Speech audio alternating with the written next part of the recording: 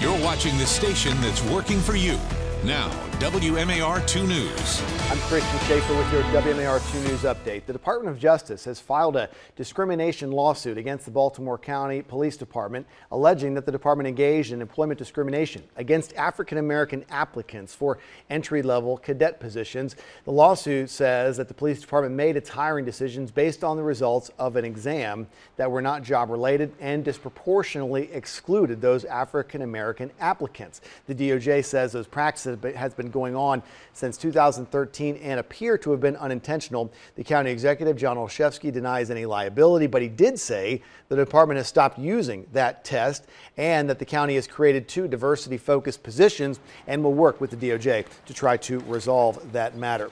Police in Baltimore are still looking for the person who shot at an officer and tried to hit the car of another officer. This incident happened early yesterday morning in West Baltimore. Police say that suspect tried to hit the officer with a car. They say moments later that same person shot at another officer who tried to stop that car, an SUV. The suspect drove away. Neither of those officers was hurt, but the president of the union that represents police officers in Baltimore City said officers were told to stand down during this incident, just like he says they were told to stand down during the riots in Baltimore 5 years ago. He's referring to the fact that officers had to stop giving chase to that vehicle once it got to high speed on 295.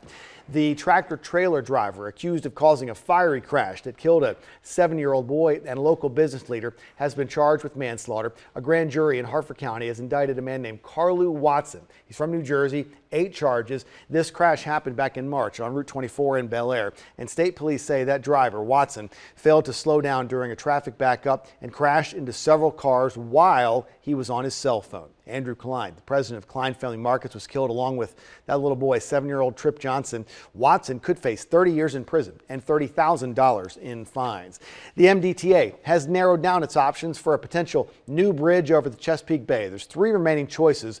All of them have their western end in Anne Arundel County and then cross over to the eastern shore. The MDTA says Corridor 7, which is where the existing Bay Bridge is, would provide the most congestion relief if a 3rd span could be built there. There are some open houses coming up talking about feedback for the proposed crossings. The MDTA also is still considering a no-build option. The first meeting's on September 24th at Kent County High School. More information on those crossing options and those meetings on the website right now, WMAR2news.com. And now from WMAR 2 News, Maryland's most accurate forecast.